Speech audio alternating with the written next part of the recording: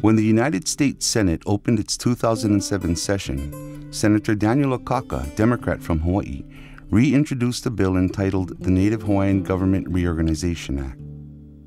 The bill's purpose is to form a Native Hawaiian governing entity capable of negotiating with the state of Hawaii and the federal government on behalf of the Native people of the Hawaiian Islands.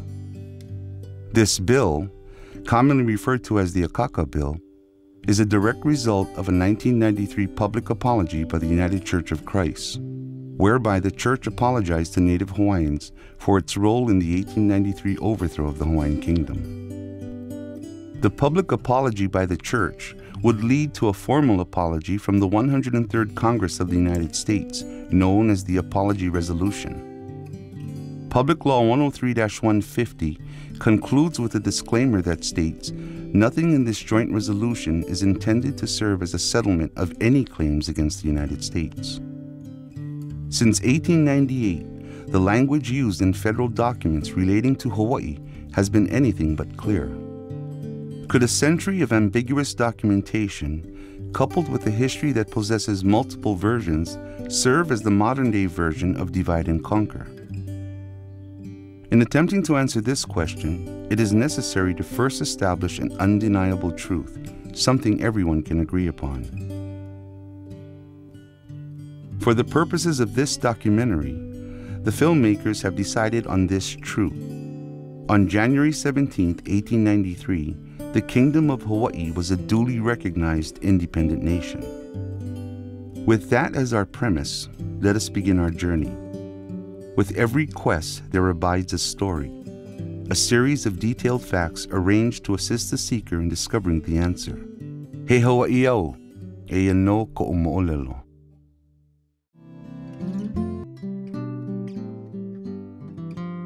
To understand the modern Hawaiian, we must distinguish the Hawaiian of old.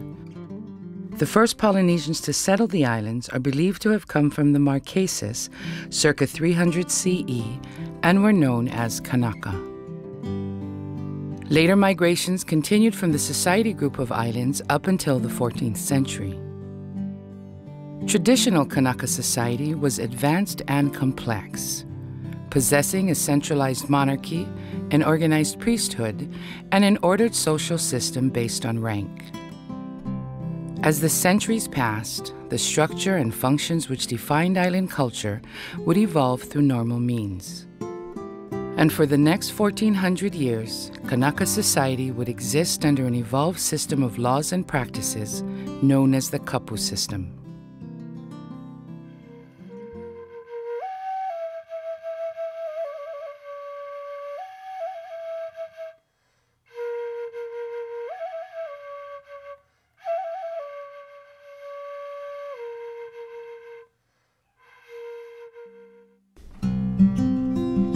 In 1791, a powerful and charismatic warrior chief known as Kamehameha Paeʻea rose from the ranks of the battle chiefs to distinguish himself as a leader of men. Resulting from years of civil war and political finesse, Kamehameha had at last unified the island of Hawaii under his rule. Like the kings and chiefs before him, Kamehameha would orchestrate a political union with Keopuolani, a high-ranking Ni'aupio chiefess from Maui. This strategic union would provide the legitimate rank of his children and heirs. By 1795, Kamehameha would advance his realm by conquering the kingdom of Maui, which included Lanai, Molokai, and Oahu. By 1810, following the peaceful cession of Kauʻi, Kamehameha was now king of the entire archipelago, placing the whole of the 8 major islands and beyond under the protectorate of the British Crown. For the next 16 years, the Sandwich Islands would remain as a dubious British protectorate, but a British protectorate nonetheless. Kamehameha formed a 2-tier government. The higher level dealt with matters of national interest and foreign policy, while the lower level concerned itself with matters of tenancy under a feudal system. As a feudal monarchy, the lands of the kingdom, with the exception of Kauʻi, were divided between Kamehameha and his 4 principal chiefs, Keʻeaumoku, Keaweaheulu, Kame'eamoku, and Kamanava. The four chiefs were each given large tracts of land from Hawaii to Oahu in return for their loyalty and services in battle. Although each principal chief was practically independent to manage his lands, the ancient laws of the kingdom were so arranged as to have all the force of a written code. Native religion organized and stratified the regional authorities. British principles of governance at the national level organized the roles of the king, the prime minister, and the governors. Ironically, it was through armed conflict that Kamehameha was able to put an end to wars. He was born for the age for which he lived, the age of war and of conquest. Nobly did he fulfill the destiny for which he was created, that of reducing the islands from a state of anarchy and constant warfare to one of peace and unity under the rule of one king. He erected a central government, checked the oppression of the lesser chiefs, commissioned the first national flag, improved the laws and made them more uniform, rigidly enforced them, and generally brought about a condition of comparative peace and well-being.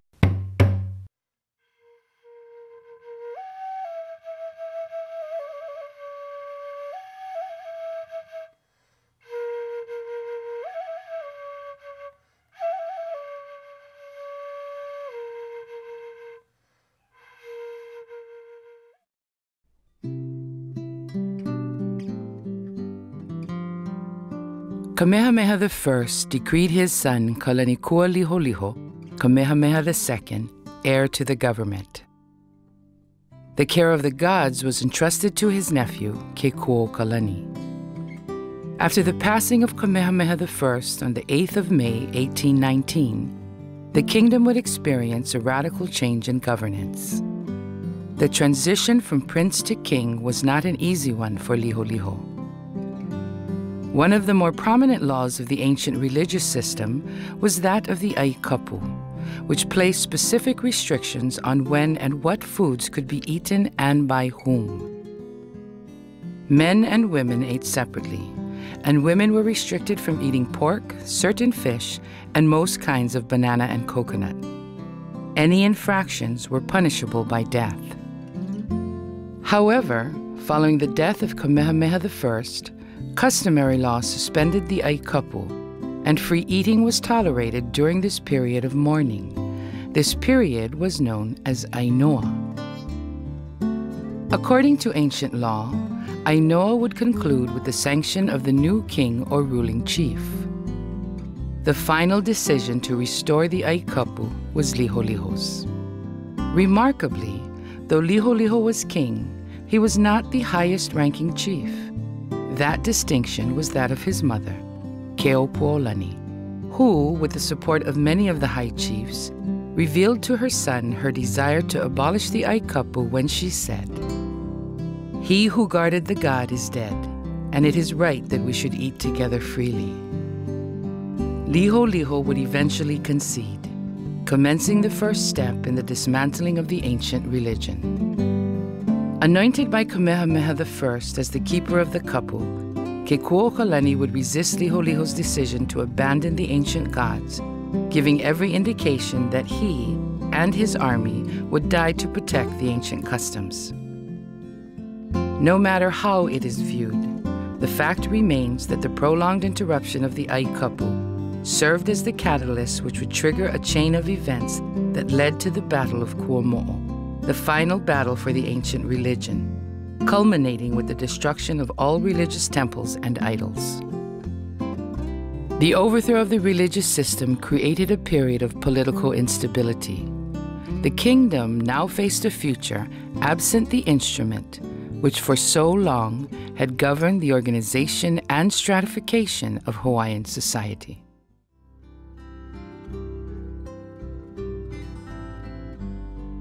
March of 1820 saw the arrival of American missionaries to the Sandwich Islands. But these were not the religious instructors whom the king and chiefs expected from England. While Liholiho considered inquiries by his chiefs as to the nature of these uninvited foreigners, the American missionaries were prohibited from coming ashore. Of paramount concern to the new king was what religion these missionaries conformed to. The king's fears were dispelled on the assurances of John Young, who informed the chiefs that the American missionaries preached the same religion as the expected English missionaries. Soon after, the Americans were allowed ashore, and after meetings with the king, were granted a license of 1-year residency, which the king later extended. For the next 4 years, the American missionaries, working alongside the chiefs, would reduce the Hawaiian language to a written form. They would provide instruction on reading and writing, and through this medium were able to teach the Christian religion to the chiefly class at first, then to the masses. The business of resolving questions regarding the Sandwich Islands as a British protectorate persuaded Liholiho to travel to Britain to meet with King George IV. On the 27th of November, 1823, Liholiho departs for London on a mission of diplomacy. The purpose of the king's trip was to confirm the cession of his father's kingdom to Great Britain. It's often kind of treated as kind of a whimsical journey. You know, here's this Hawaiian jumping on a ship, sailing off. And but when you really think about it, I mean, it's brilliant. It's courageous. You know, very few leaders of countries at that time in the world would ever think about leaving, first of all, leaving behind their nation, because when they leave, somebody else would take it. But that's the kind of confidence he had in his people, in himself. In Liholiho's absence, the kingdom was left under the administration of Ka'ahumanu, favorite wife of Kamehameha the Great. Under Ka'ahumanu, the kingdom would undergo an accelerated change in domestic policy. On December 21st, 1823, less than a month following the king's departure, Ka'ahumanu proclaimed Christianity as the kingdom's religion. On April 13, 1824, Ka'ahumanu met with the chiefs in council in Honolulu to make known their decision to extend the teaching of reading, writing, and Christianity to the common people. In June of 1824, she proclaimed by crier law prohibiting murder, theft, fighting among the people, and added, "When schools are established, all the people shall learn reading and writing." These changes not only paved the way for universal literacy throughout the kingdom, but also, regarding Christianity, served to fill a void left by the abrogation of the ancient religion. By all accounts, Ka'ahumanu's installment of Christianity was not without the king's sanction. And as a consequence, the kingdom of the Sandwich Islands achieved literacy through religion and vice versa. These changes would resist what little opposition it encountered and would establish a path for the kingdom to follow for the next century. Liholiho prepared for his audience with King George IV. In June of 1824, Liholiho dispatched a letter to Hawaiʻi. The letter was addressed to Kalanimoku, Ka'ahumanu, and his younger brother Kauʻi. Liholiho describes the delegation's arrival in London, where they were received by representatives of the king, and writes, "The King of England has taken a great liking to us." After stating that he had yet to meet King George, he disclosed his illness and that of his wife, Queen Kamamalu, as well as the chief, Kapihe. The letter goes on to conclude that, "We will remain until we see the king, for when we obtain that which will be of great benefit to us, then will we return." It would be the last dispatch Liholiho would ever send. They had contracted measles while in London and were unable to recover. Kamamalu was the first to die on the 8th of July, and despite attendance by King George's personal physicians, on the 14th of July, 1824, Liholiho's death was confirmed. Kamehameha II had died in London.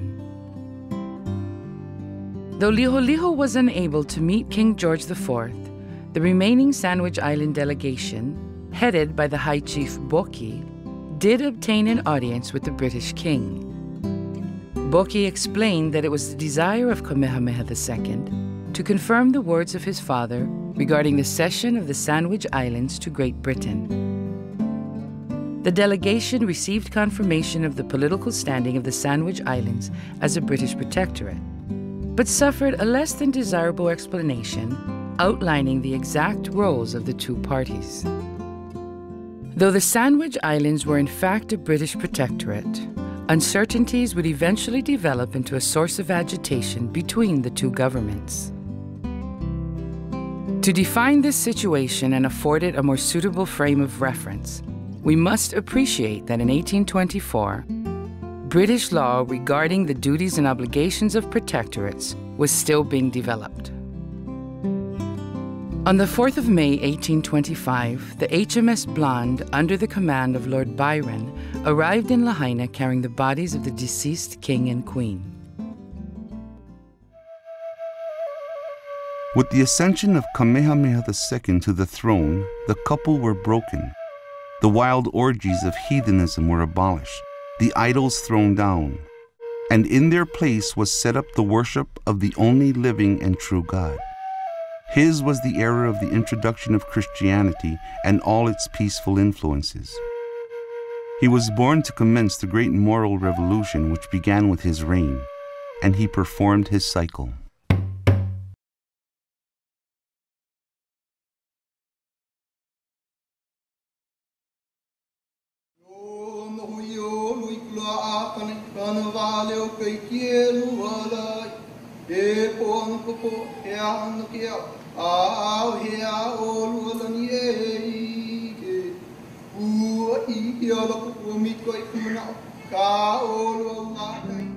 On the 4th of May, 1825, the HMS Blonde, under the command of Lord Byron, arrived in Lahaina carrying the bodies of the deceased king and queen. Following the royal funeral and a period of mourning for the fallen king, a meeting of the Council of Chiefs was convened on the 6th of June to confirm Kauʻi's succession to the throne of the Sandwich Islands. Being 11 years old at the time, it was agreed that Ka'ahumanu would continue as regent and Kalanimoku as premier, as Kauʻi would now have to learn firsthand the rigors of ruling. The future of the tiny kingdom would be suggested in a line from a speech given by Kauʻi shortly after succeeding the throne, when he proclaimed, "Heaupuni palapala ko'u, mine shall be a kingdom of literacy." At age 13, he promulgated, together with the Council of Chiefs, the nation's first penal code. Like his brother before him, Kauʻi inherited a perplexing situation regarding the political relationship between the Sandwich Islands and Britain. In 1829, a visiting American naval officer, Captain W.B. Finch, chronicles the earliest recorded use of the word Hawaiian to refer to the kingdom. The government and natives generally have dropped or do not admit the designation of Sandwich Islands as applied to their possessions, but adopt and use that of Hawaiian, in allusion to the fact of the whole group having been subjugated by the first Kamehameha, who was the chief of the principal island of Oahe, or more modernly, Hawaii. While Kauʻi balanced amusement with ruling, the young nation was still feeling its way into the modern era. Matters of state were made increasingly cumbersome by a steady influx of visitors. Foreign ships arriving in the islands carried people from all walks of life. Some as curious tourists en route to another port of call, and others who arrived with the intention of staying. In 1827, a group of Catholic missionaries from France arrived in Honolulu. Unlike their Protestant counterparts, the Catholic missionaries made no attempt to obtain a license or permission to reside in the islands. By 1829, they were able to establish a small following amongst the native population. The Hawaiian government viewed the Catholic enterprise as divisive and took action to avoid disunity among the natives. In January of 1830, by order of Ka'ahumanu, the teaching of the Catholic religion was forbidden throughout the kingdom, and Catholic missionaries were expelled from the country soon after. It is important to understand this era in the kingdom. Hawaiian society was a mere decade removed from the ancient kapu system, a system which, for so long, had provided Hawaiian society with its organic laws, its customs, and its traditions. When the ancient religion was replaced by the Christian teachings, Protestant had effectively become the national religion. And as religion and government were so intertwined, an assault on the national religion was essentially viewed as an assault on the government and its authority. In keeping with his policy regarding education, the king sanctioned the establishment of the country's first institution of higher learning at Lahaina Luna. Under the administration of William Richards, an American missionary and religious advisor to the king, Lahaina Luna Seminary would inspire a collective movement towards literacy, prompting the school to establish the nation's first newspaper, Kalama Hawaiʻi. Hawaiian language newspapers start in 1834 and they go to 1948. Now, a couple of years after the Hawaiian language newspapers start, English language newspapers start as well. There's an initial set of newspapers. There's a growing English language population as well. They run parallel the whole time and often interact. People will read something in the English paper, write about it in the Hawaiian paper, or vice versa. Founded on Protestant ideals, Lauren Andrews was chosen to become the first principal of Lahaina Luna and served as editor of the newspaper.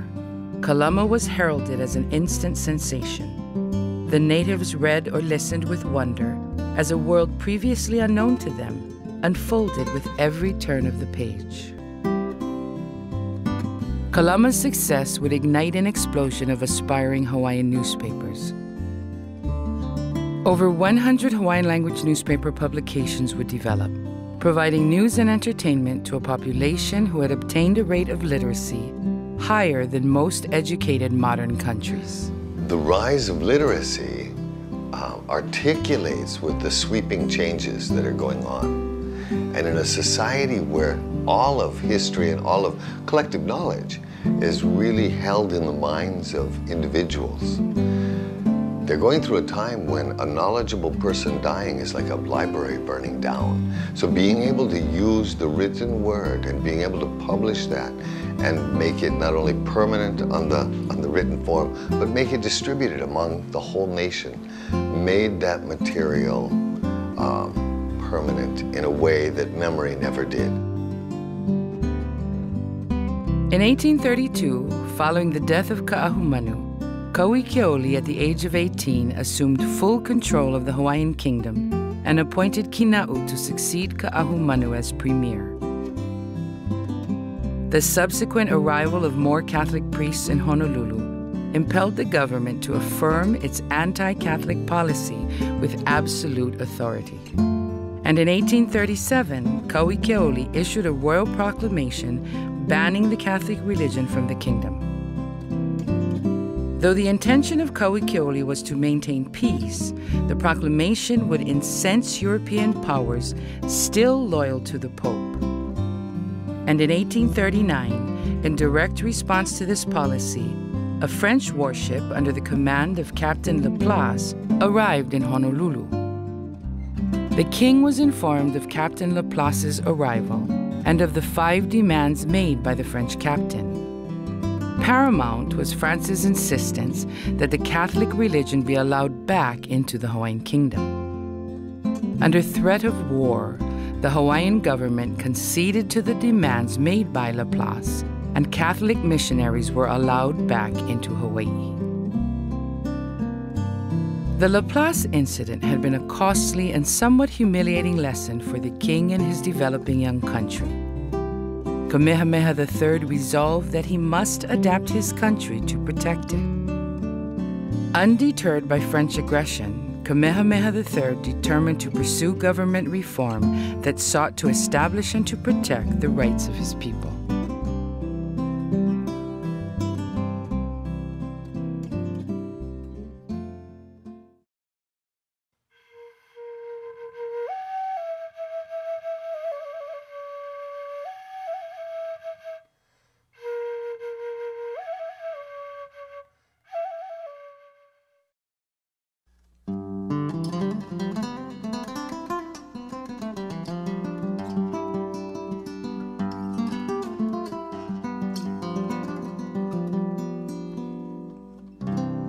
Kamehameha III realized that his government stood upon the crumbling foundations of an archaic system. Foreigners were the source for many of the difficulties facing the government. Concerns regarding immigration, trade, residency, and religion obligated the king to restructure his government. If there was to be any hope of preserving his kingdom, then some fundamental laws were required. Despite the Laplace incident, Kamehameha III, Kauʻi, would continue government reform. This would ultimately lead Kamehameha to relinquish his absolute authority under a written constitution. A written constitution that he would voluntarily give. History of constitutions among monarchs throughout the world were never voluntarily given. It was always by force. The barons, the English barons of England, they forced it upon King John. For Hawaii, it was Kamehameha III who would do it for the best interests of his country, his nation, and provide the foundation for the rule of law in Hawaii. On June 7, 1839, Kamehameha III proclaimed a Declaration of Rights for his subjects. The following year, on October 8th, he granted the first constitution of the Hawaiian Kingdom, which incorporated the Declaration of Rights as its preamble. By that constitution, the king voluntarily relinquished some of his powers and attributes as an absolute ruler. The constitution immediately provided two critical qualities, essential to feeble nations during that era. On the one hand, it provided Kamehameha III a firm foundation upon which to further codify traditional observances, moving governance from the realm of custom into the realm of law. While on the other hand, and perhaps more importantly, the Constitution of 1840 assumed a geopolitical purpose, serving as a caveat to other nations. No longer would Hawaii be viewed as a primitive society. In one fell swoop, the Hawaiian Kingdom was transformed from one of antiquity into a country embracing modernization. What the Laplace incident did do was that it motivated Kamehameha III to pursue the international recognition of Hawaii as an independent and sovereign state. Laplace embarrassed Kamehameha III. Kamehameha III thought he was an independent sovereign. That was not the case. In order to settle this once and for all, he dispatched 3 representatives, 3 envoys, to secure international recognition of his country as an independent and sovereign state. To achieve this at that time, he needed formal and explicit recognition from the United States of America, Great Britain, and France. With the Constitution in place, Kauʻi now turned his attention towards the recognition of Hawaiian independence. On October 4, 1842, a communication from Viscount Canning on behalf of the British Secretary of Foreign Affairs was dispatched to the British Admiralty. Lord Aberdeen does not think it advantageous or politic to seek to establish a paramount influence for Great Britain in those islands at the expense of those enjoyed by other powers. All that appears to his lordship to be required is that no other power should exercise a greater degree of influence than that possessed by Great Britain. The information of Britain's passive position regarding Hawaii was welcomed news. For Hawaiian agents commissioned by the king were already en route to Europe and America. Between July and August of 1842, Kamehameha III set in motion a plan to secure the recognized independence of the Hawaiian Kingdom. To accomplish this, the king dispatched 3 envoys to represent his request for formal recognition: Timoteo Ha'alilio, William Richards, and Sir George Simpson. While Hawaiian diplomats advanced their missions in Europe and the United States, Honolulu was under siege. In February of 1843, Her British Majesty's ship, Carrisford, under the command of Lord Paulet, was directed to Honolulu from Valparaiso to investigate the claims made by British Consulate Charlton of unfair treatment of British subjects, and proceeded making outrageous demands on the Hawaiian government. Paulet threatened to open fire on Honolulu if the government was not handed over to him in the name of the British Crown. Kamehameha III surrendered the kingdom to avoid hostilities, but did so under written protest and pending the outcome of the mission of his diplomats in Europe. In the Hawaiian language newspaper Kanonanona, Kamehameha III explained to his people the events which had transpired and declared, E ho'olohe mai o kou. Ke hae aku ne iauia o kou, ua pilikia wau no ko oho pilikia ia mai me ke kumu ole. No laila ua haawi au I ke eo ka aina o kākou I lohe o kou. I have given away our sovereignty, and the nation held its breath. He presents his letter explaining that he has been imposed upon for no reason. He has had to give up the air of the land, and that his rule over his people and the foreigners who are residing will continue on, and he's hopeful that the sovereignty will be returned. While news of Paulette's actions reached the British Admiralty in Valparaiso, Chile, the two Hawaiian envoys received a letter in Paris from G.P. Judd apprising them of the situation back at home, prompting them to draft a letter which was printed in a French newspaper of Lord Paulette's aggressive actions against the Hawaiian Kingdom.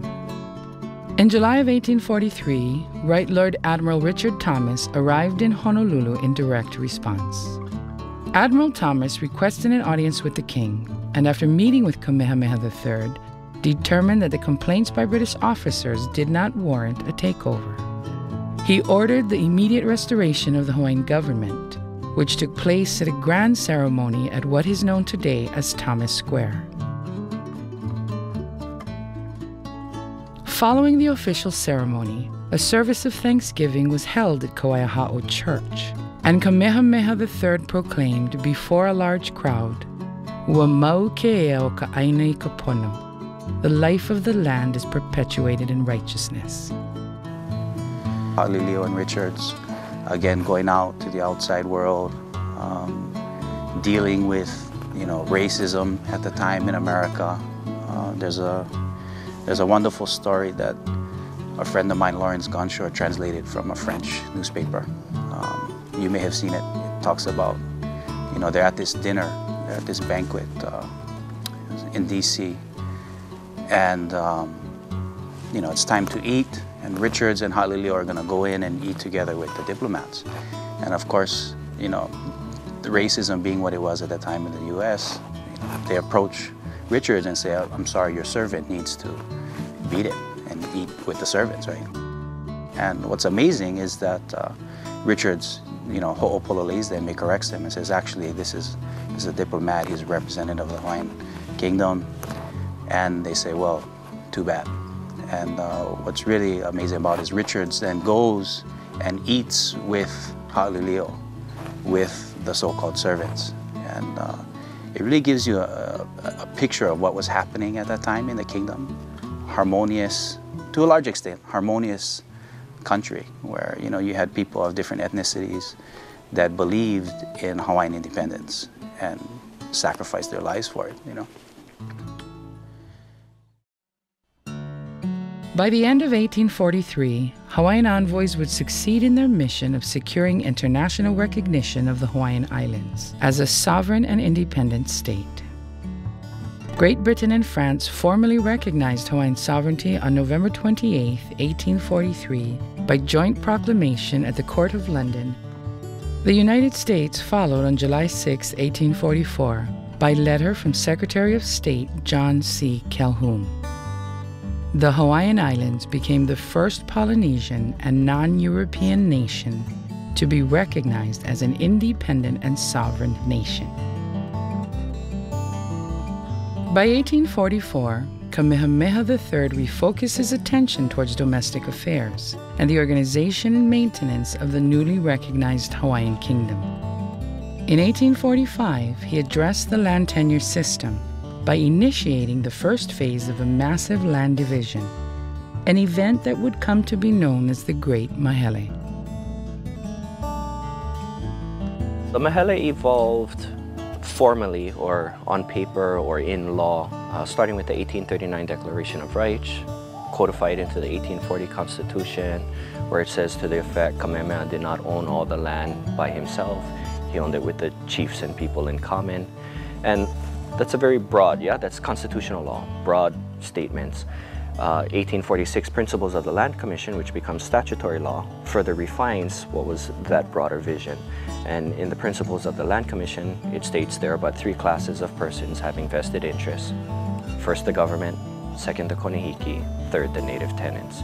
It next becomes necessary to ascertain the proportional rights of each. When you understand the mahele as an imposition, as this step-by-step process of colonial imposition, American imposition, you miss out on that.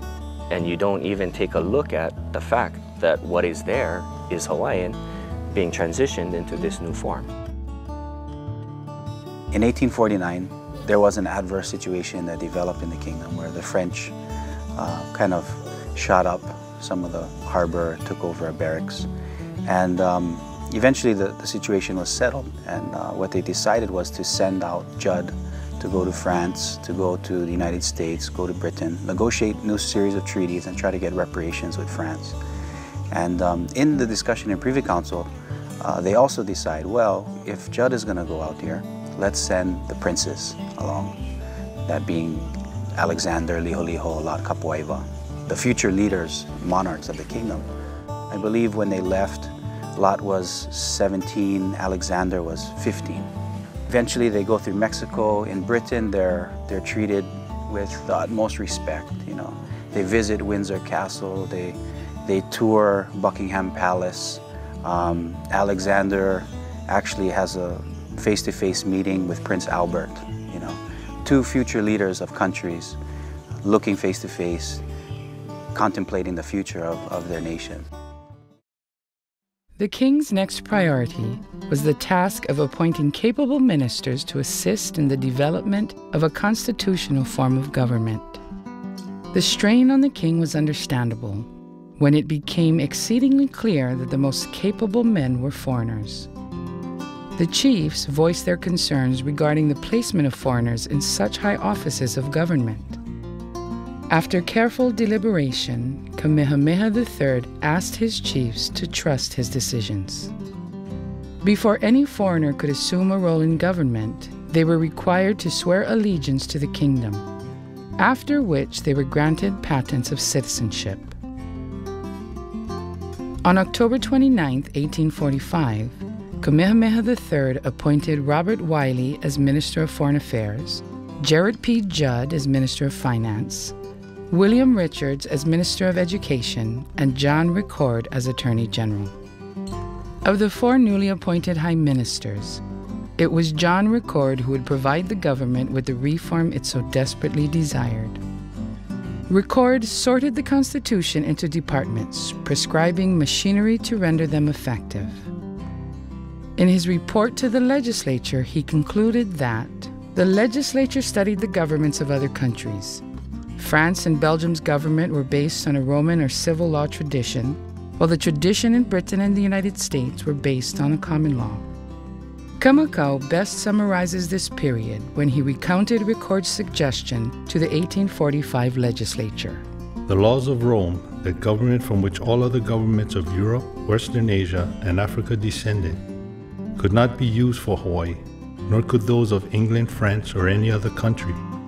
The Hawaiian people must have laws adapted to their mode of living, but it is right to study the laws of other people, and fitting that those who conduct law offices in Hawaii should understand these other laws and compare them to see which are adapted to our way of living and which are not. In the end, the organic laws of the Hawaiian Kingdom were based on a hybrid of both civil and common law principles.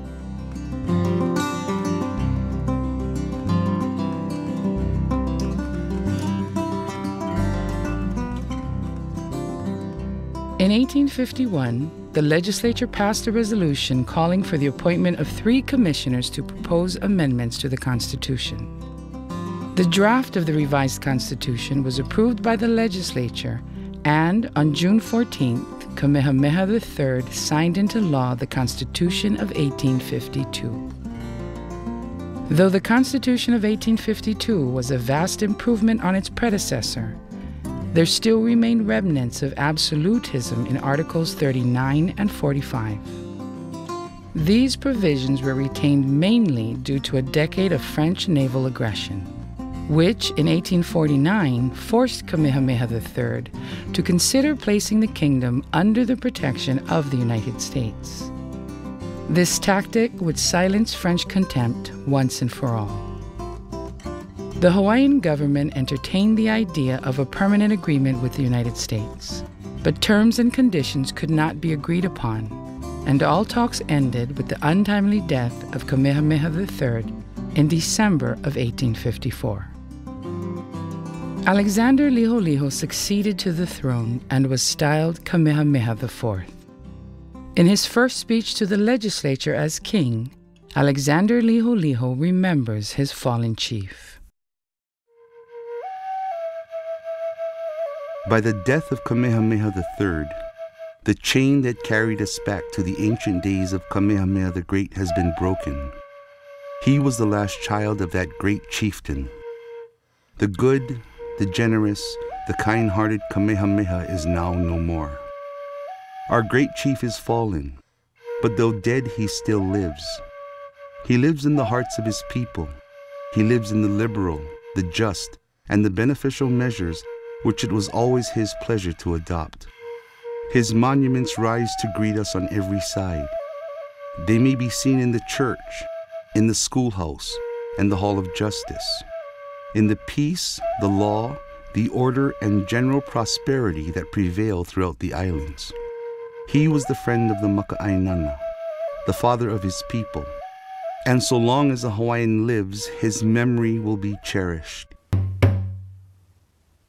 You can see how these ali'i are growing, how they're interpreting the things that they see in the outside world, and how it's changing the way that they're viewing themselves, the way that they're viewing the future course of Hawaiian history.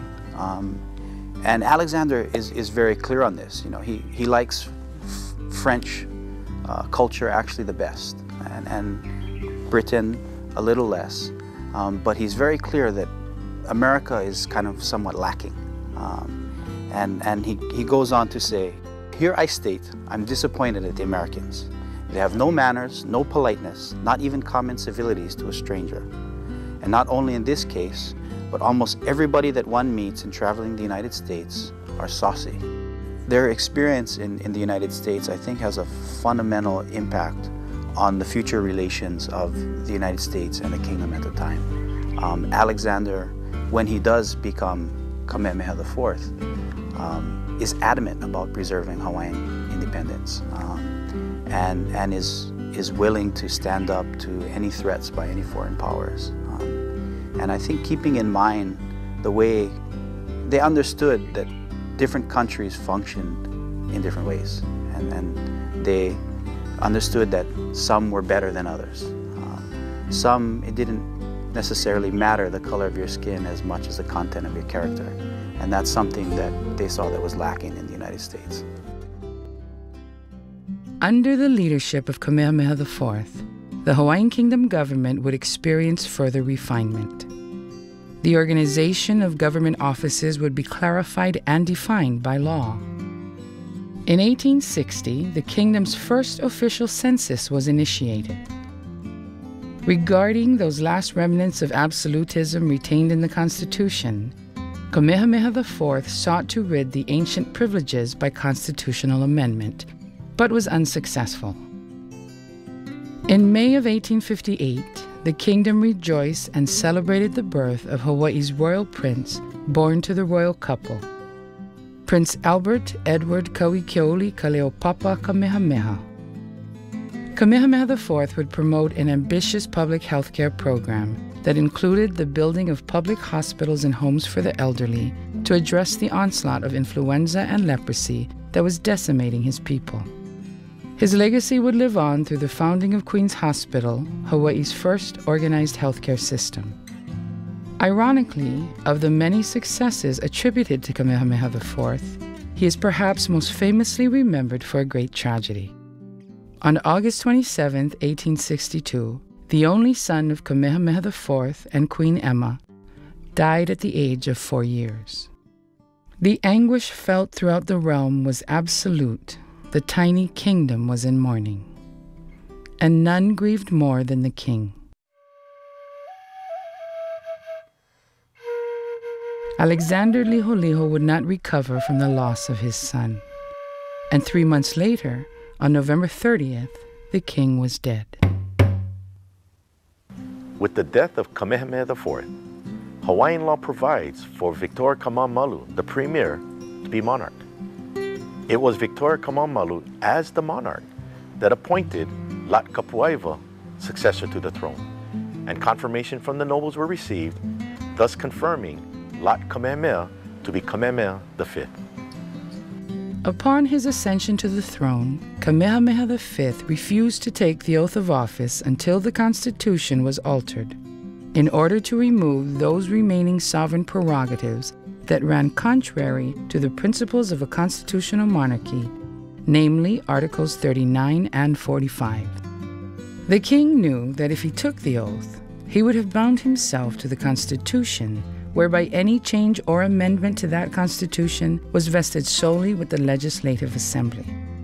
By refusing to take the oath, he reserved to himself the responsibility of change, which ironically was authorized by the very articles he sought to amend. This formed the basis for Kamehameha V to convene the First Constitutional Convention on July 7, 1864. From July 7th to August 8th, the delegates convened to read and discuss every article until the convention arrived at Article 62. The convention was at a stalemate. They couldn't pass that one provision of voter qualification. Kamehameha V tried more than once to resolve this issue, but it failed. He had no alternative but to dissolve the convention. He dissolved the convention, abrogated or terminated the Constitution of 1852, and said, "I will bring out another constitution." And this was the basis of Kamehameha V proclaiming the Constitution of 1864, which he was authorized to do by the very article, Article 45, that was removed. In his speech at the opening of the Legislative Assembly of 1864, Kamehameha V explained his action of abrogating the 1852 Constitution and proclaiming a new Constitution by making specific reference to the 45th Article, which reserved to the sovereign the right to conduct personally, in cooperation with the Kohina Nui or Premier, but without the intervention of a ministry or the approval of the legislature, such portions of the public business as he might choose to undertake. The last remnants of absolutism were removed from Hawaiian law. In the new Constitution, the Crown was now and forever bound to take the oath of office upon ascension to the throne.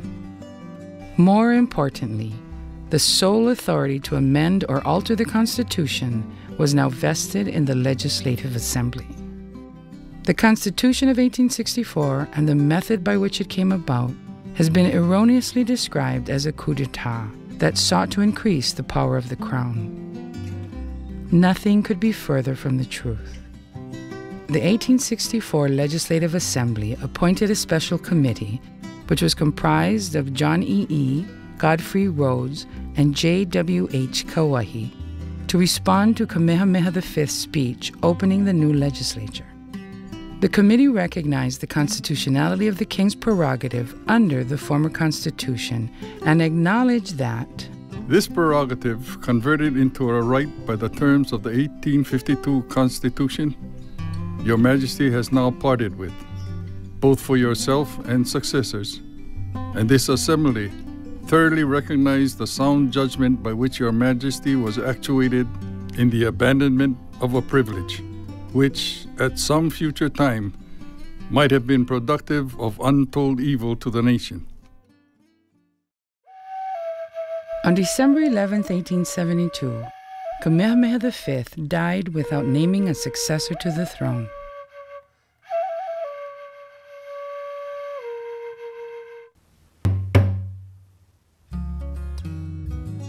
The task of electing a new king fell to the Legislative Assembly, in accordance with the Constitution. William Charles Lunalilo and David Kalakaua were the forerunners for the throne. Desiring to know the wishes of the people, Lunalilo called for an unofficial public election and received all but one vote, which the legislature confirmed a few days later.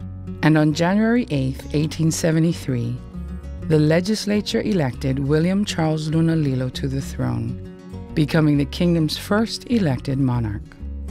Sadly, King Lunalilo died a year later, and once again, the kingdom was left without an heir to the throne.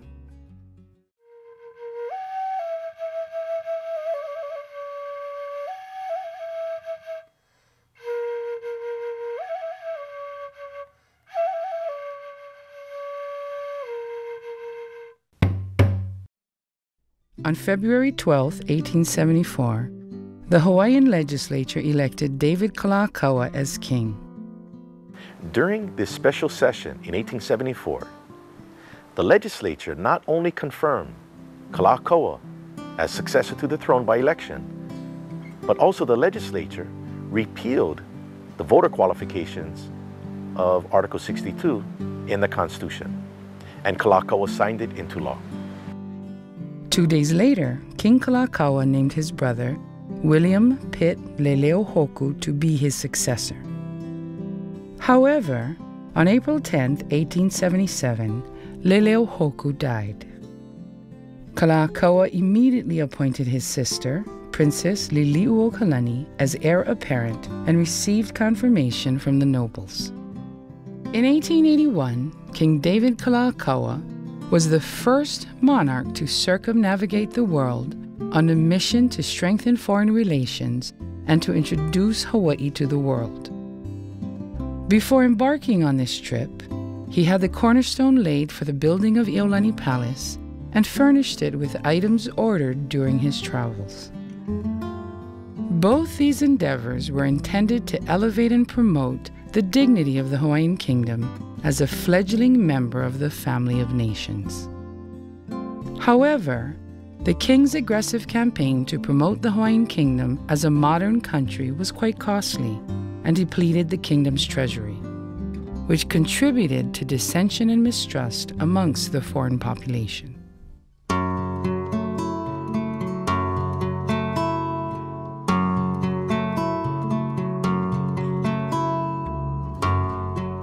During the summer of 1887, while the legislature remained out of session, a minority of Hawaiian subjects and foreign nationals met to organize a takeover of the political rights of natives.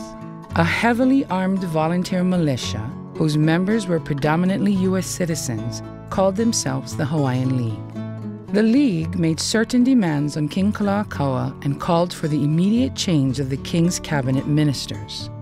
Under threat of violence, Kalakaua reluctantly agreed to alter his cabinet ministry, which now consisted of all Hawaiian League members. The purpose of the League was to seize control of the government to advance their own financial gains. In order to succeed, a plan to neutralize the native vote was devised.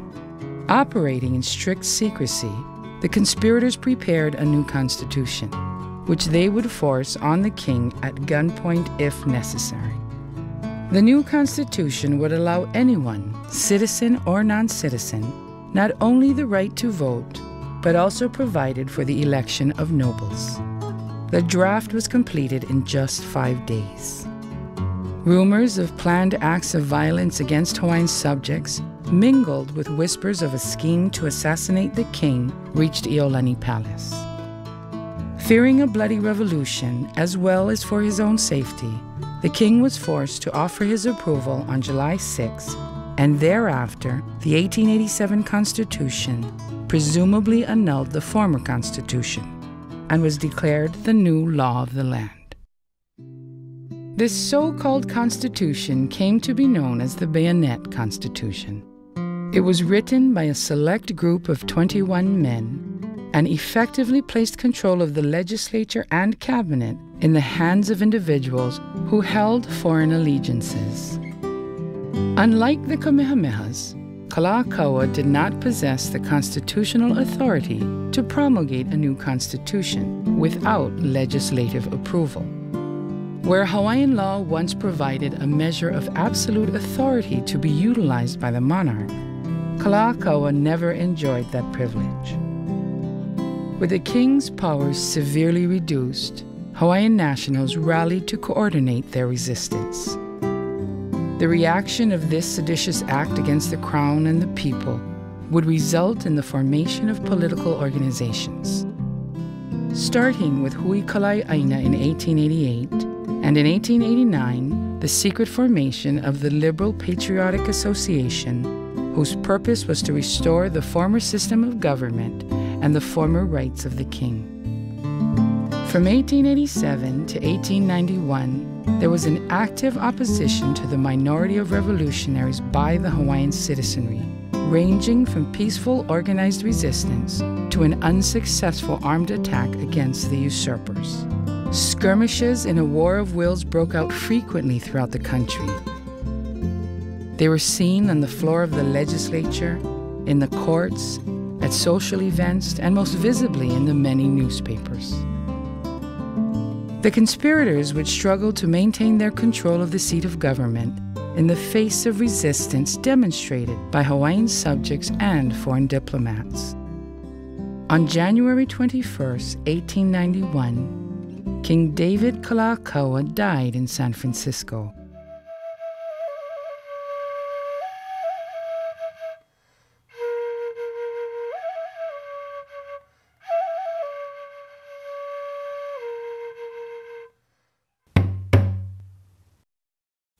The king's remains returned to Honolulu on January 29th. That afternoon, in a meeting of the Privy Council, Liliuokalani took the oath of office, where she swore, in the presence of God Almighty, to maintain the Constitution of the kingdom whole and inviolate, and to govern in conformity therewith.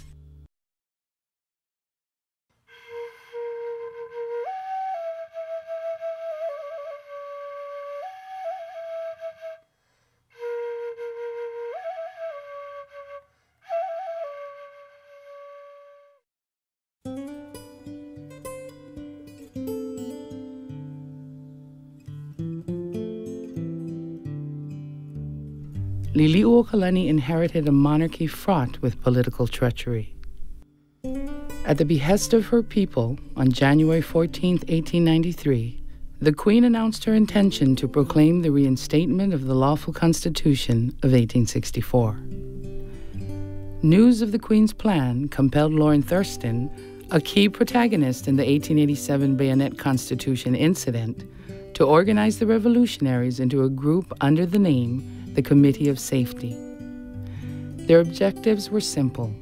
First, secure a takeover of the Hawaiian government, and second, to hand over the kingdom to the United States.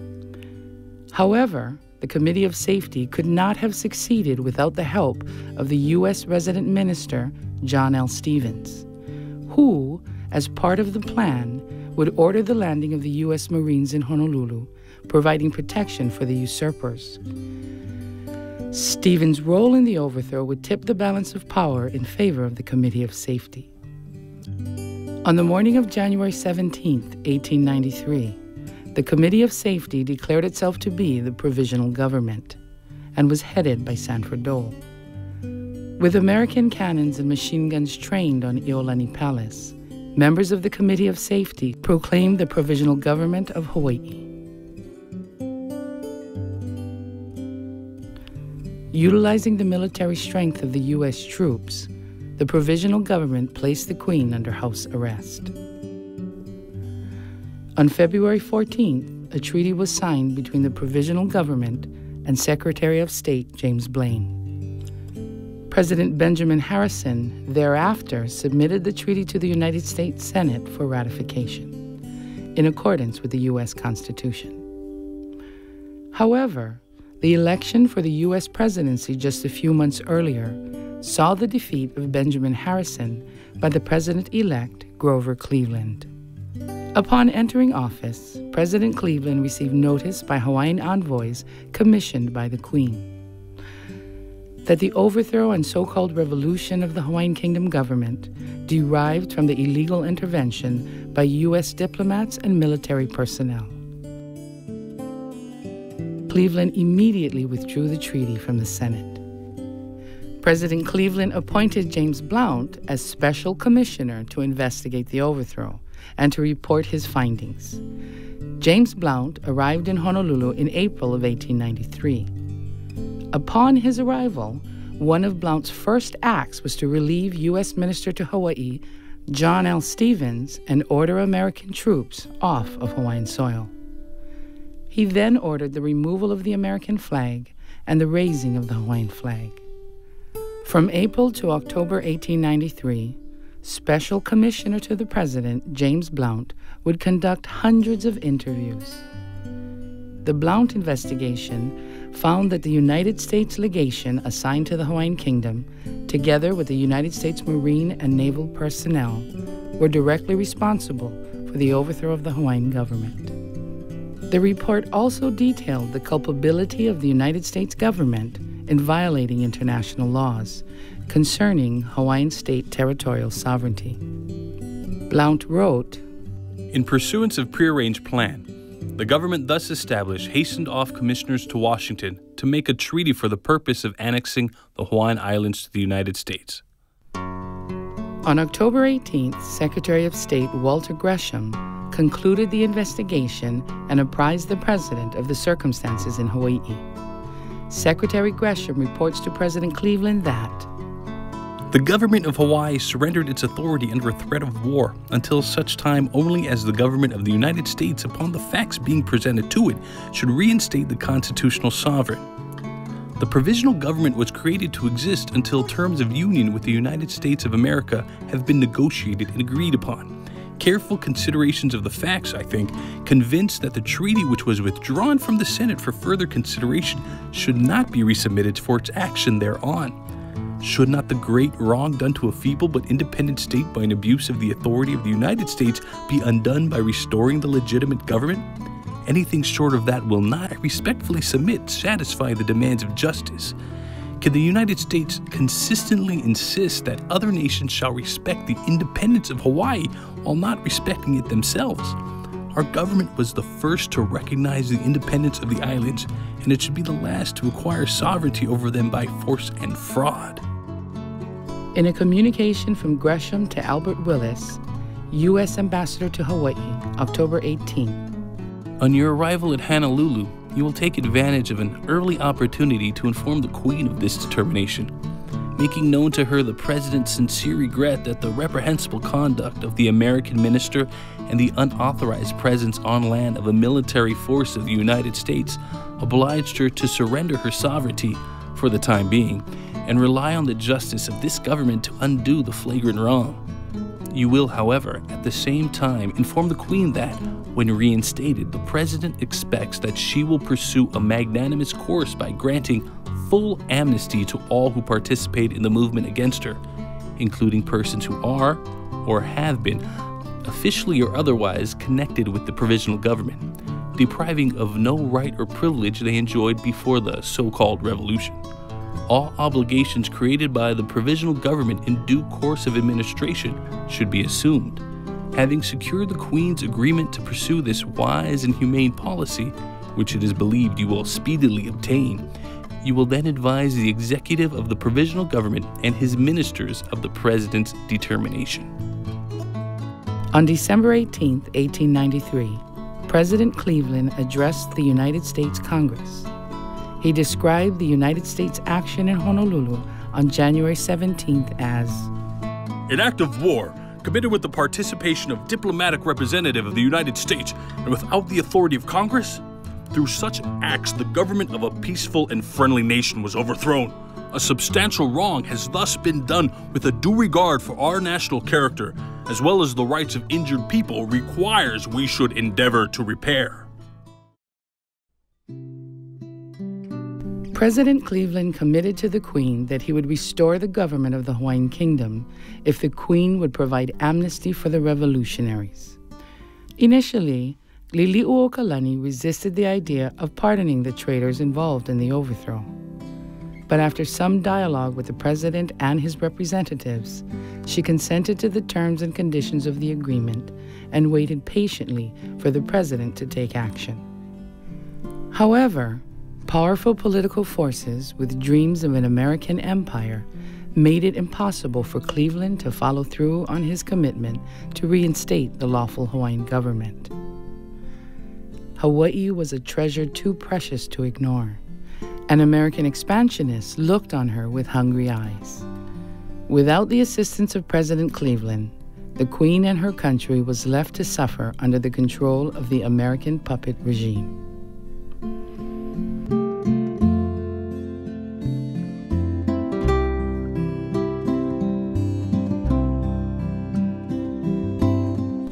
In a deliberate move to guarantee the isolation of the Hawaiian Kingdom from any assistance from other countries and to reinforce and protect the installed government, the House and Senate each passed similar resolutions in 1894, warning other countries that any intervention in the political affairs of the Hawaiian Islands by any other government will be regarded as an act unfriendly to the United States.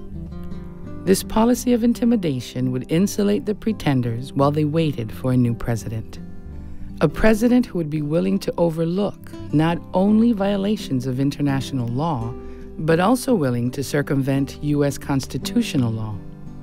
In 1897, William McKinley was sworn in as the 25th President of the United States. In June of 1897, a second treaty of annexation was signed between the United States and the Republic of Hawaii, formerly known as the Provisional Government.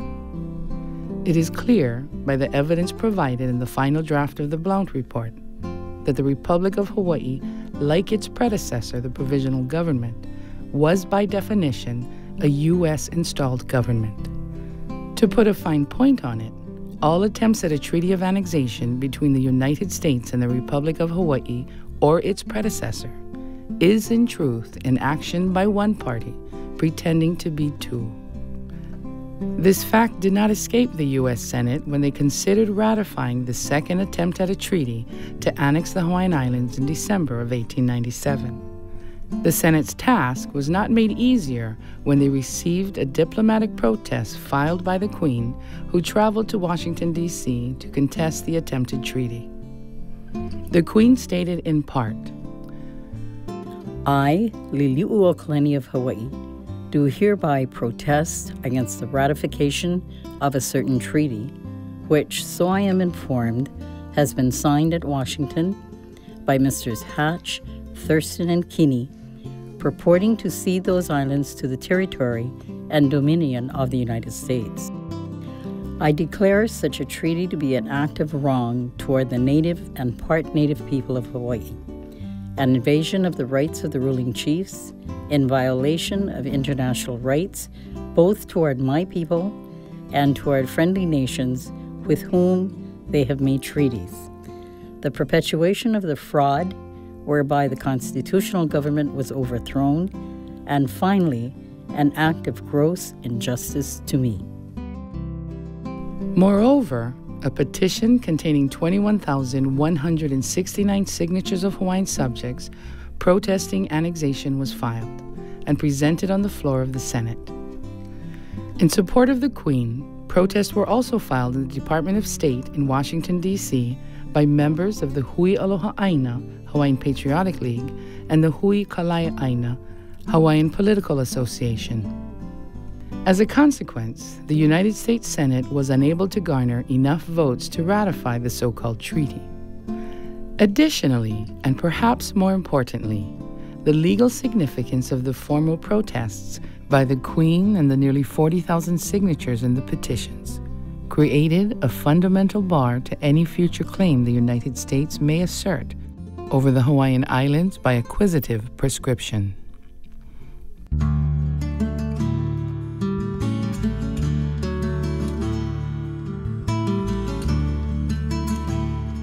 Prescription is a legal principle which simply means that a foreign state occupies a portion of territory claimed by another state and encounters no protest by the owners. On April 25, 1898, the United States Congress declared war on Spain. While America entered into hostilities with Spain, Hawaii still found itself powerless to challenge the American-supported Republic of Hawaii, whose propaganda spread like a rabid cancer in the tiny kingdom. As such, the Queen was unable to voice any substantial protests against the United States regarding the use of Hawaiian seaports for the purpose of refueling belligerent ships of war. Due to U.S. intervention in 1893 and the subsequent creation of a puppet government, the United States took complete advantage of its own creation in the islands during the Spanish-American War. Noted Professor Christina Marek states that puppet governments are organs of the occupant, and as such form part of his legal order. The agreements concluded by them with the occupant are not genuine international agreements, however correct in form. Failing a genuine contracting party, such agreements are merely decrees of the occupant disguised as agreements, which the occupant in fact concludes with himself. Following the defeat of the Spanish Pacific Squadron in the Philippines, U.S. Congressman Francis Newlands, a Democrat from Nevada, submitted a joint resolution for the annexation of the Hawaiian Islands to the House Committee on Foreign Affairs. On May 10, 1898, hearings were held on the Newlands resolution. U.S. Army General John Schofield testified to the committee the justification of seizing Hawaii. On May 17, 1898, Illinois Congressman Robert Hitt reported the Newlands resolution out of the House Committee on Foreign Affairs. The battle over Hawaii ensued, and for the next 29 days, the U.S. House of Representatives would witness some of the most preposterous arguments ever debated on its hallowed floor. Despite the opposition's arguments, the House of Representatives passed the resolution on the 15th of June. The resolution was now headed to the Senate for consideration. However, before the resolution reached the Senate on June 16th, Senator David Turpie, a Democrat from Indiana, made a motion to have the Senate enter into secret session. The galleries were cleared and the doors were closed to the public. On July 6, 1898, the United States Senate passed the joint resolution purporting to annex Hawaii's territories. President McKinley signed the resolution the following day, which implied that the ceding of the Hawaiian Islands had been accepted and ratified and now awaits exchange to consummate the agreement. The annexation ceremony was rehearsed so as to appear to have the semblance of two commissioned diplomats exchanging an international agreement. Mr. Sewell, American diplomat representing the United States of America, and Mr. Dole, President of the Republic of Hawaii, also representing the United States of America. And there it is, a treaty ceremony without a treaty. Without a treaty of cession or conquest, there can be no legal exchange of Hawaiian territory. The joint resolution which suggests the annexation of Hawaii is an example of the U.S. Congress' attempt to assert its authority beyond its legal capacity. President William McKinley advocated annexation of Hawaii in 1898. He said that we need Hawaii as much and a good deal more than we did California. It is manifest destiny. On the other hand, former President Grover Cleveland, who blocked the annexation of Hawaii during his administration, wrote that McKinley's annexation of Hawaii was a perversion of our national destiny.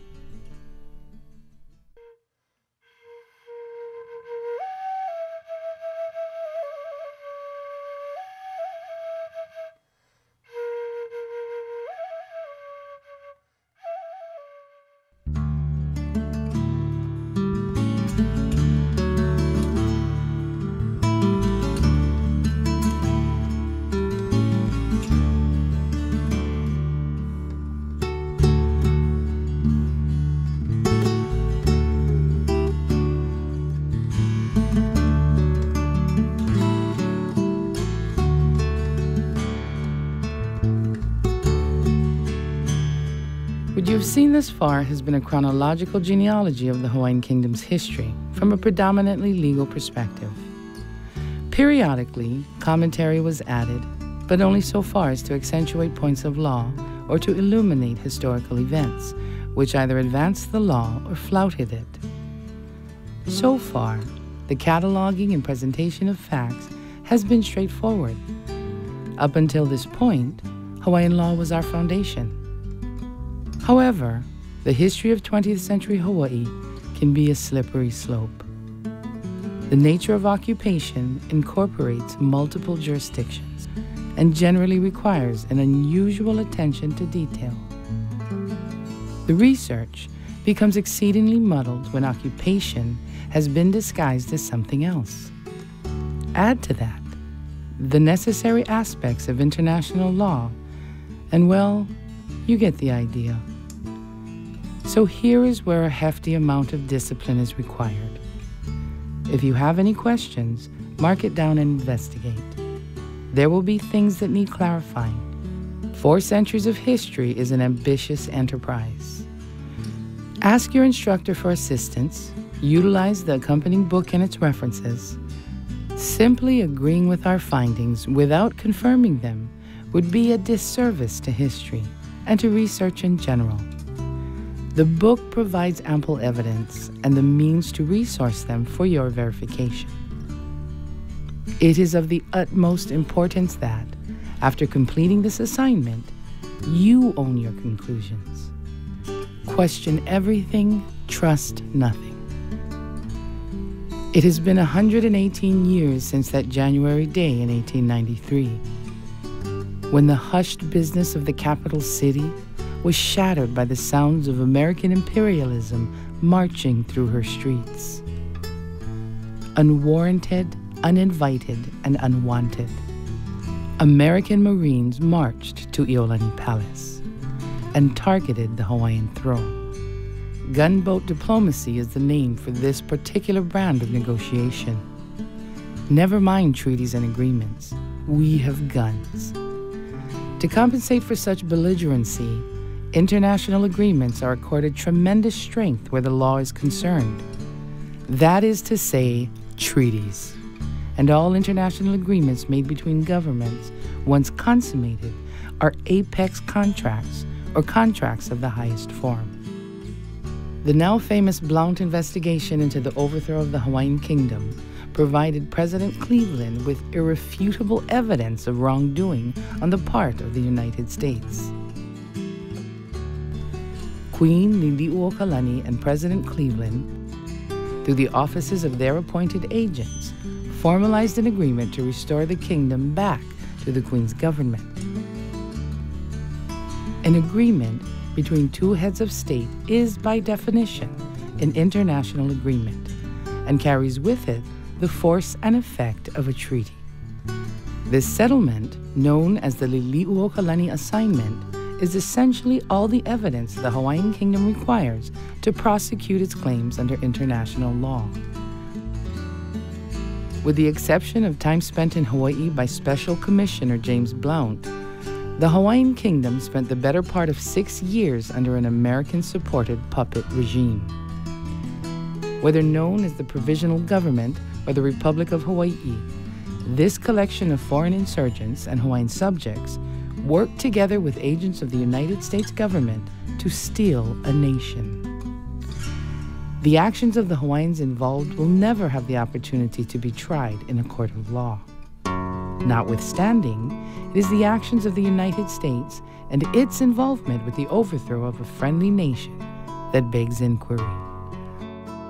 The Hawaiian Kingdom and the United States abided as most favored nation treaty partners.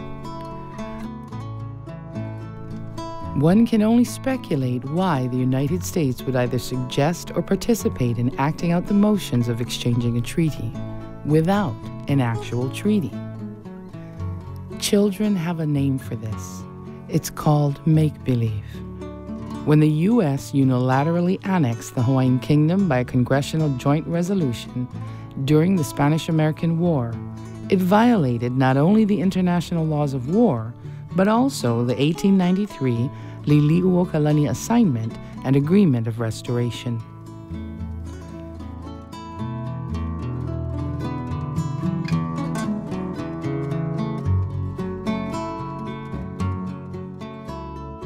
In 1900, the U.S. Congress passes an act to establish a civil government to be called the Territory of Hawaiʻi.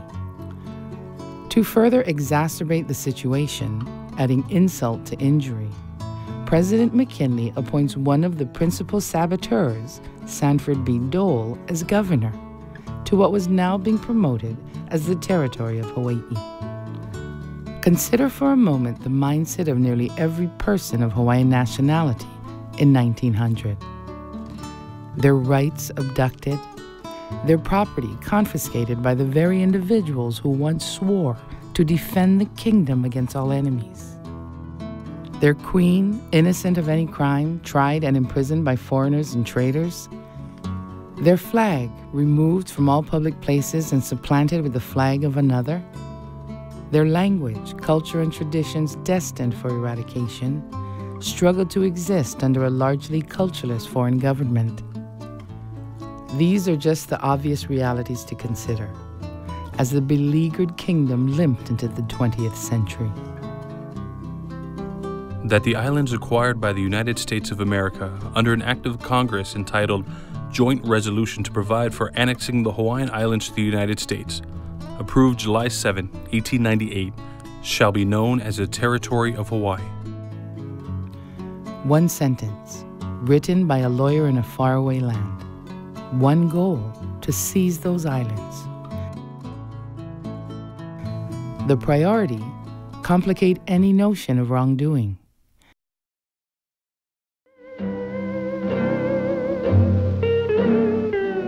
About 2,000 miles southwest of California's Golden Gate is the Territory of Hawaii. By choice and in fact, an integral part of our union. The first great ruler, Kamehameha, who welded the islands into one kingdom. The American flag now flies above Hawaii, for in 1898 its people sought and obtained annexation to the United States. With the transfer of sovereignty being treated as a matter of fact, the United States opened the floodgates to migration. Reaction to American imperialist cries of manifest destiny hit Hawaii shores like a tsunami. Tens of thousands of Americans flocked to the Hawaiian Islands. With Hawaii now under reputed U.S. laws, the population of U.S. citizens grew exponentially. From a meager 1,900 in the census done in 1890 to a staggering 424,000 by 1950, tipping the population scale decidedly in America's favor. However, an advantage in population alone would not attend to the fact that the United States was literally attempting to violate every norm of international law in regards to Hawaii. Not a single shred of evidence exists which sufficiently explains, either legally or logically, how the United States laws have any effect on Hawaiian soil. None whatsoever. To put a fine point on it, a treaty or some mechanism of equal effectiveness provides a necessary bridge for one nation's laws to have legal effect within the borders of another nation. Without a treaty instrument, it is preposterous to think that the laws of one country possess legal authority in another. It is the President and he alone who represents the United States in foreign matters. Neither Congress nor the courts possess the power to directly affect agreements with foreign states. 7 long years of struggling to rescue the nation from the clutches of an expanding America had taken its toll on the citizenry. To assert that the average Hawaiian in 1900 was somewhat overwhelmed would be stating it lightly. But what of their children, or their children's children? Would they see recourse if the truth was known to them? What of their conceits?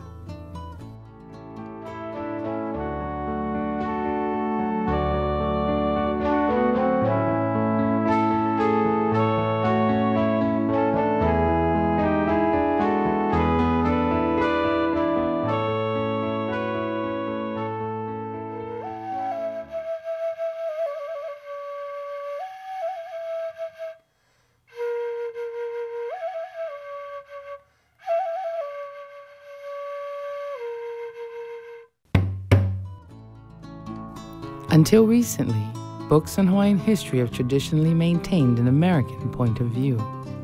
With the exception of few authors, many historians chose 1900, the Organic Act, 1941, Pearl Harbor, or 1959, statehood, as a leaping point for their work.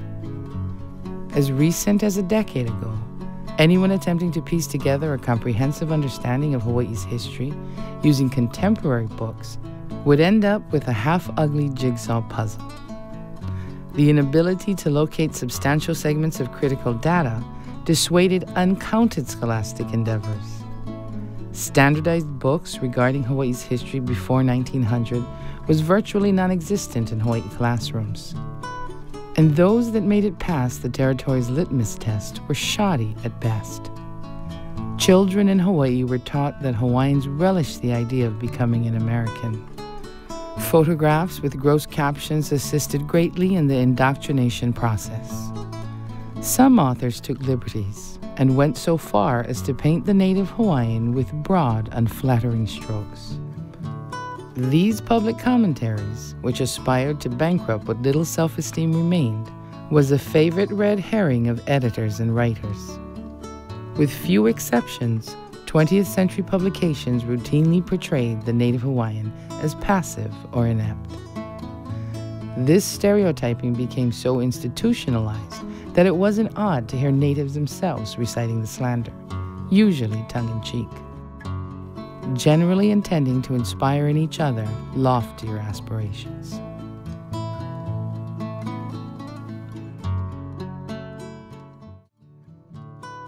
I went to Kamehameha School, graduated in 1963, never heard about an overthrow. Never. Never. We were on the streets. We were on the streets doing kaho'olawi when we heard about the overthrow. What did you think the palace was? I have no idea. So, from what I understood, on the streets, a lady named Louisa Rice found a book in the back of a taxi cab written by Queen Liliuokalani, the story of Queen Liliuokalani, and she's the one who brought this thing out in the open on the streets, and the rumors went out. There was an overthrow, and there was da-da-da-da-da-da-da-da. So it was like, what? So the first thing is anger. Who did this? What? So you take that anger and use all that energy and you go find out more and more and more and more. In 1946, 53 years after the first of many violations, the United States further misrepresents its relationship with Hawaii. Article 73E of the United Nations Charter required the U.S. to provide a list of all non-self-governing territories in its possession. Hawaii, along with Alaska, American Samoa, Guam, Panama Canal Zone, Puerto Rico, and the Virgin Islands are placed on the list transmitted to the UN. The operative term here is non-self-governing territories, which presupposes sovereignty to be an aspiration and not a legal reality. Hawaii had already achieved recognitions of its self-governance and established its sovereignty in 1843 by way of a treaty between the Hawaiian Kingdom, France, England, and yes, the United States. After half a century of its Wizard of Oz-like methods, the U.S. seized on the opportunity in its report to the United Nations by falsifying the Hawaiian Kingdom's true legal status, literally attempting to condemn the once peaceful kingdom to the lowly status of a colonial possession. It is important to understand the role this action would play as the 20th century progressed. Hawaii's status in the United Nations as an Article 73E territory suggests that the path back to independence is through decolonization. Yet, the facts are famously known that Hawaiian sovereignty was established in 1843 by recognition of England, France, and the United States, which invalidates decolonization and mandates deoccupation. Here is where the slope starts to get slippery. Hawaii's legal status was manipulated to possess conflicting characteristics, producing a false reality that would avoid examination for nearly 50 years and causing extreme confusion within the Hawaiian community. But all of this makes perfect sense, does it not? After all, according to Joss Whedon, half of writing history is hiding the truth. The first statehood bill was introduced in the U.S. Congress in 1919, but failed on the grounds that Congress did not view the Hawaiian Islands as an incorporated territory. Statehood advocates naturally assumed that Hawaii was part of the United States since 1898. Only after the transcripts of the Senate secret session of 1898 regarding Hawaii were made public, do we learn that the Senate's view of Hawaii was one of an occupied state and not an incorporated territory. 40 years would elapse before advocates pursued another attempt at statehood, confident that this time the odds would favor a positive result. After all, this is a completely new Senate. Not a single member of the old guard remained. This new Senate had lived through the Japanese attack on Pearl Harbor, and the Korean War was fresh in their memories.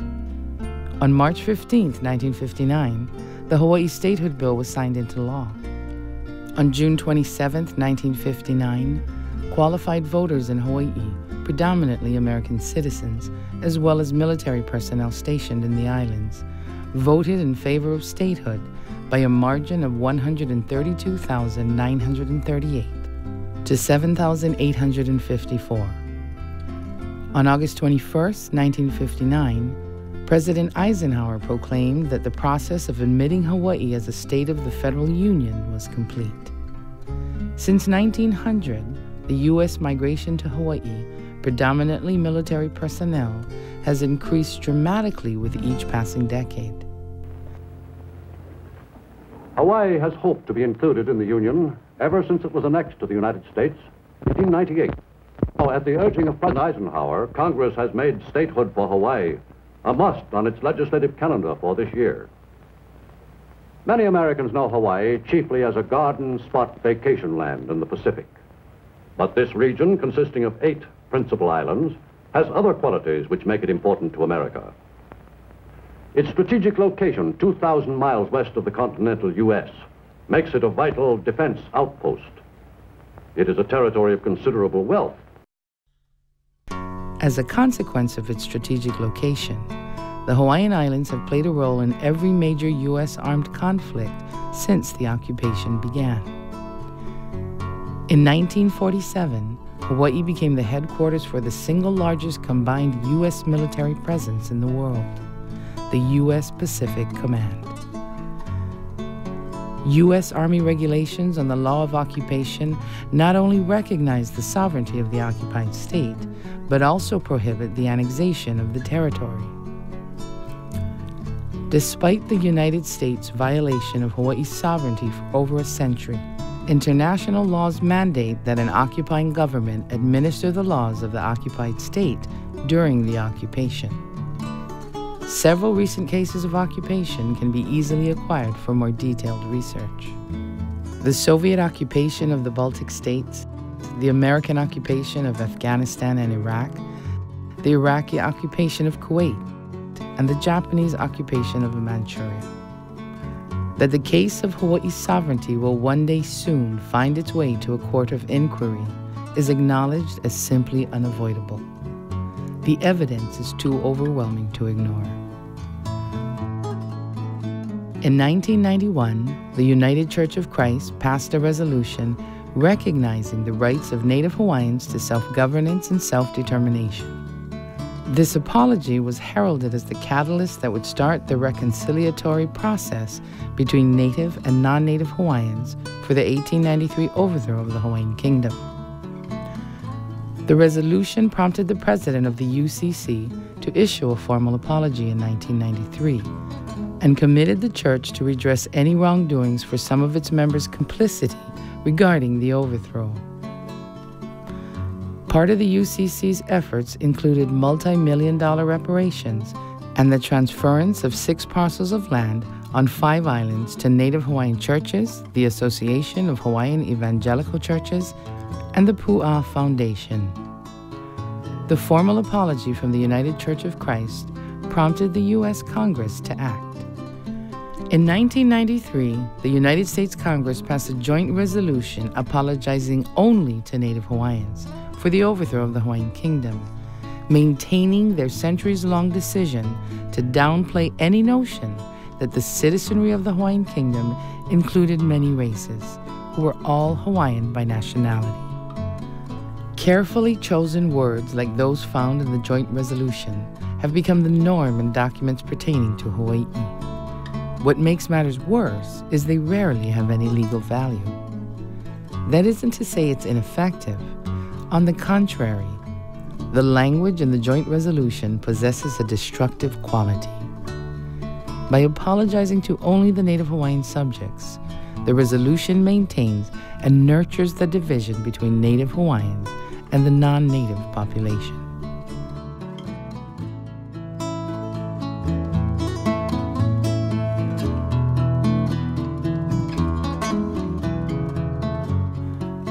In 1964, John Dominus Holt published an essay entitled On Being Hawaiian. It was regarded by many in the Hawaiian community as a revelation, a glimpse into the soul of a man whose sentiments resonated with uncanny familiarity. Hawaiians don't care. This had been a familiar theme in my growing up, and it was understandable to me in later years why this had become the theme song of so many Hawaiians. Disillusionment or rank disinterest are welcomed abstractions where psychic pain is so great it is difficult or impossible to search for and to find comforting antidotes to the reality of loss and defeat. The broken spirit battens on shattered dreams. Illusion and despair combine to make bitterness attractive, or in reverse, the ceaseless search for pleasure, if not euphoria, becomes a passionately sought-after way of life. Most Hawaiians in the years of my growing up took one of these two paths as a way of life. In between these extremes stood the few who adapted and abided, but among them were those who blinded themselves somehow to the widespread evidence of the ancient culture of our Hawaiian ancestors having been wantonly destroyed, and that among the few surviving people of Hawaiian ancestry, many floundered at the edges of life, bewildered, poor, and cynical. The pleasure seekers were, of course, up high on their particular heights, the weary and sad down low, groveling in misery, confusion, and rancor. And in between were the fence-sitters, the imitation haole of the lower or upper classes. Very little creative work was done by part Hawaiians like myself of chiefly background, occupying a privileged place in the new and artificial culture. We could not escape the facts. So we laughed and cavorted or smoldered in bitterness. We were almost gleefully indifferent to the fact that so many of our people were poor, that too many of our young were in jail.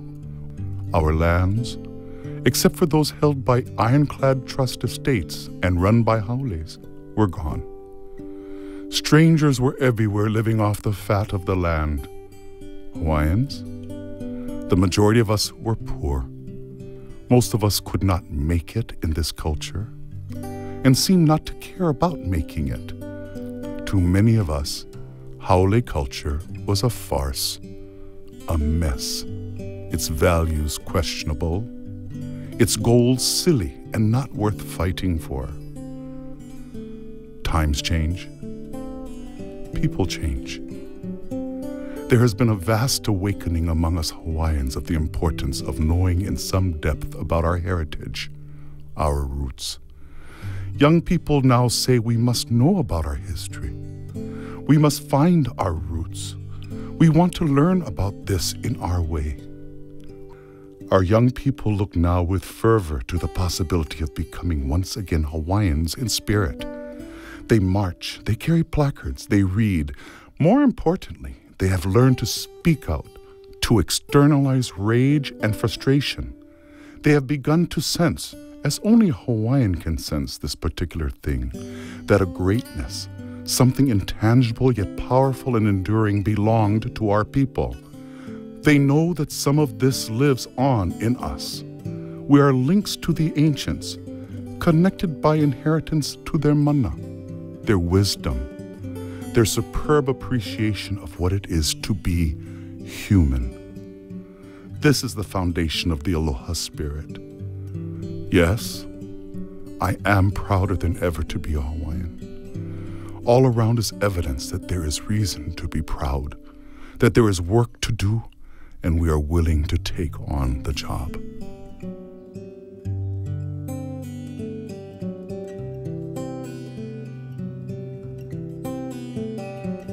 On Being Hawaiian created a silent energy, which provided the spark that ignited a generation to action, giving seed to the Hawaiian Renaissance. Although the Hawaiian Renaissance movement originally had no clear political objectives, it did reveal a genuine sense of inquiry and a thirst for a more logical history that was otherwise absent in contemporary books.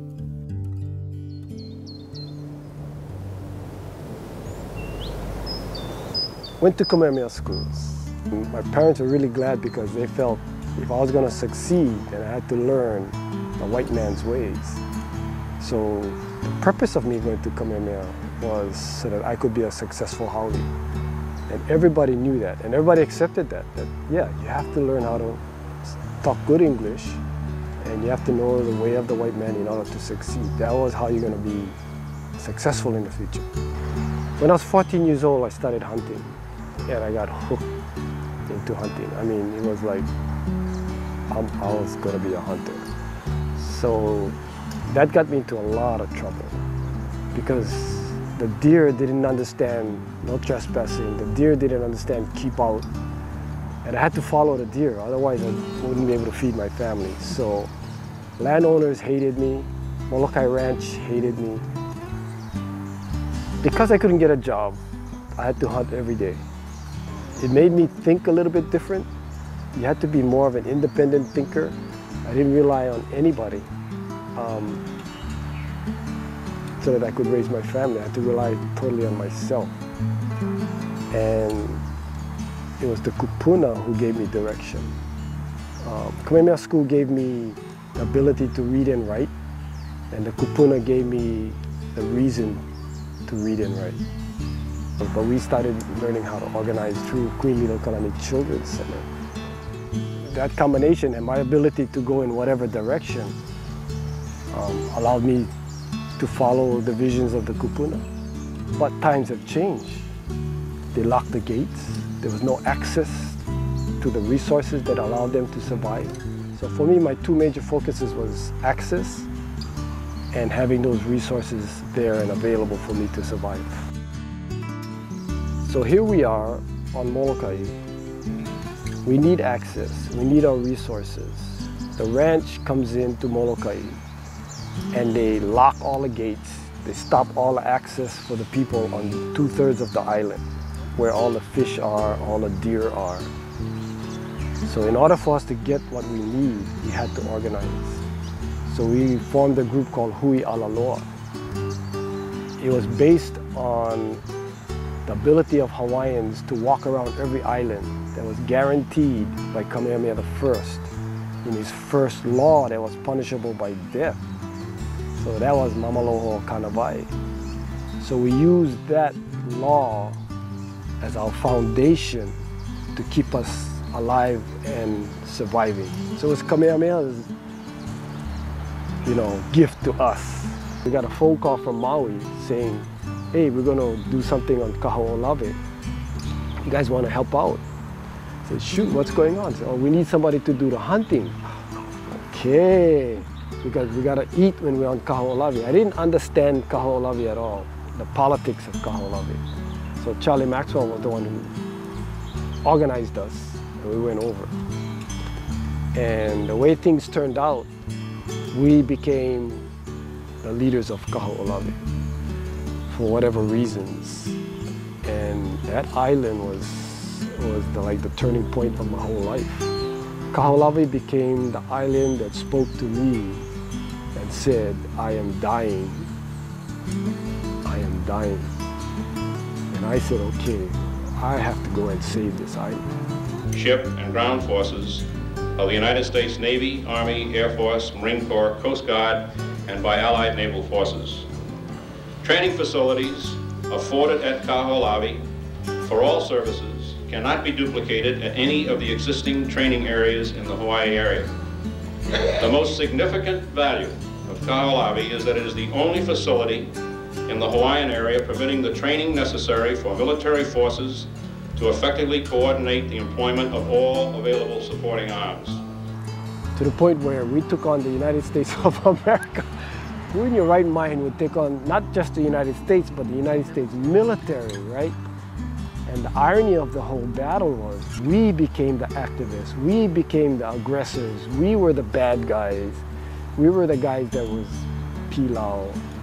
And the military, who has all the guns, the battleships, the bombs, everything, they were the good guys. And we were militants. We had nothing. All we had was tea leaves on our heads, tea leaves on our tea leaves to protect us from all the bombs. That's all we had. And then the kupuna gave us the ultimate weapon, right? The kupuna told us, there is no more powerful thing than aloha. That we can kill them with aloha. What, Auntie? Yes. Ooh, you know. And that's aloha aina. So the love of the land was going to conquer the United States military. And it did. One more time! In Mua!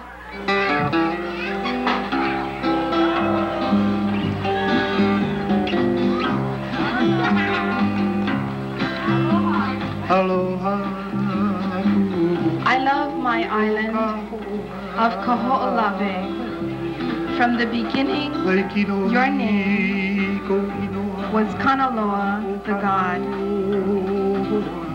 You are the southern beacon, barren and without population, until the young appeared and they brought you peace. Let us band together, people of Hawaii, from sunup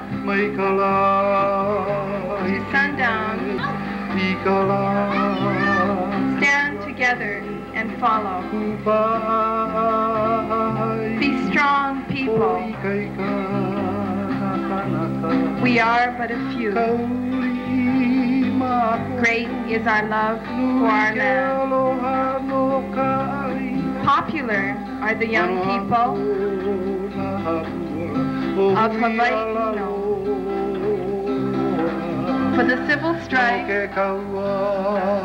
against the government. Together in one thought for the righteousness of our land. Forward, young people. Victory for Kauʻi. Popular are the young people of Hawaii, for the civil strife against the government.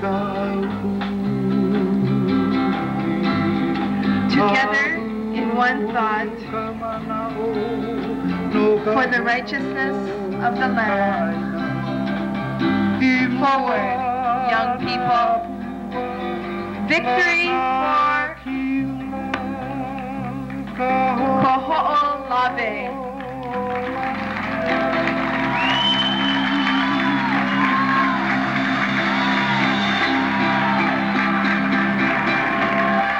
Oh, there's no regrets because they stopped the bombing. So it's like, yeah, I would do it all over again. As a result, Native Hawaiians began to draw meaning from a history that appeared to parallel other peoples of similar circumstance. The Hawaiian Renaissance gradually branched out to form a political wing, often referred to as the sovereignty movement. This evolved into a political resistance of U.S. sovereignty over the Hawaiian Islands. As groups began to organize, the political movement mimicked the activism surrounding the women's liberation and the American civil rights movements. In 1972, ALOHA, Aboriginal Lands of Hawaiian Ancestry, was formed to seek reparations from the United States for its involvement with the overthrow of the Hawaiian Kingdom. Ohana o Hawaii, which formed in 1974, went so far as proclaiming a declaration of war against the United States. In 1975, Aloha joined with Hui Alaloa and formed PKO, or Protect Kaho'olawe Ohana. PKO's mission statement was simple and clear: stop the U.S. Navy from using Kaho'olawe as target practice. The Hawaiian sovereignty movement is now clearly the most potent catalyst for change. During the 1980s and early 1990s, the sovereignty movement was transformed from an outlandish idea propagated by marginal groups into a legitimate political position supported by a majority of Native Hawaiians. Armed with PhDs and an unmistakable desire to remove the colonizers from the equation, Kalahui stepped onto the scene in 1987 and instantly caught the attention of the Hawaiian community. Kalahui's honest, albeit fiery brand of in-your-face speech sent a shockwave through the islands that invigorated the old guard and inspired the next generation. Whether you agree with their politics or not, the sovereignty movement's methods of communicating its initiative all but abolished complacency. Hui Na'auau, Kapakaukau, Nation of Hawaii, the Hawaiian Patriotic League, and countless kingdoms and nations continue to dot the sovereignty landscape as they toil towards an independent Hawaii. The wheels are in motion, the facts are unimpeachable, and the proof overwhelming. All that remains is courage and cohesion.